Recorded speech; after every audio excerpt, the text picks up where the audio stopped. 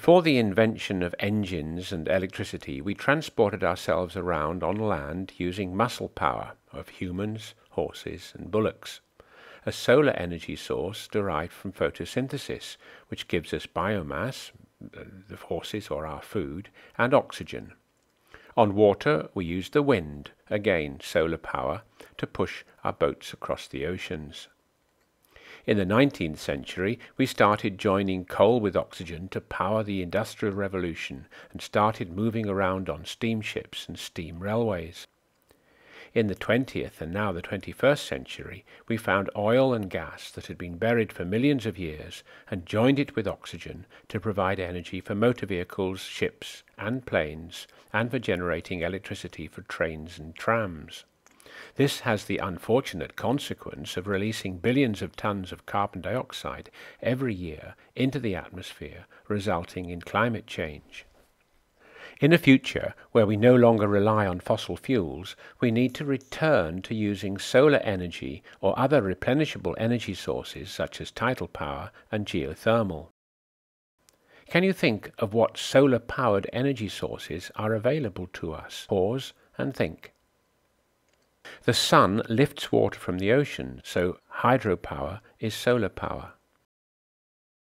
The sun heats the earth unevenly, causing winds to blow, giving us wind turbines and wave power. The sun's energy can be transferred directly to electricity using photovoltaic cells. And through photosynthesis, biomass and oxygen are generated, which we can rejoin when we use our own or animal muscle power, or when we use biofuels. In the future, it is likely that all transport, except aircraft, will use electric motors powered by a direct line, as in trains and trams, or by some sort of battery or fuel cell. The fuel of the future might be hydrogen, if we're able to store it efficiently. See our related video, Hydrogen and Fuel Cells. In this case, one of the two reactants is freely available from the air, oxygen.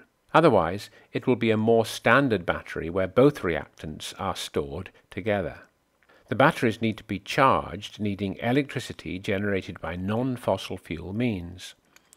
The charging process regenerates the reactants in the batteries, which then react in the electrolytic cells, generating the electrical energy needed that drives the vehicle. In the case of hydrogen fuel, electricity will be needed to generate hydrogen from water, though we might one day find an efficient way of using sunlight to split water into hydrogen and oxygen directly. Aircraft need to be as light as possible, so they use oxygen from the atmosphere as one of the reactants, which they join with aviation fuel, such as kerosene, in their jet engines.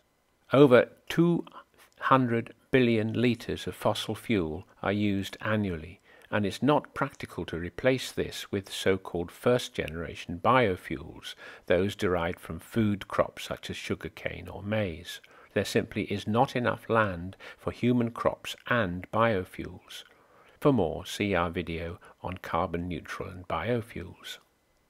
However, research on using algae to grow biofuels is underway. This would mean that flight would become solar-powered as photosynthesis traps carbon dioxide, making biomass, and releases oxygen.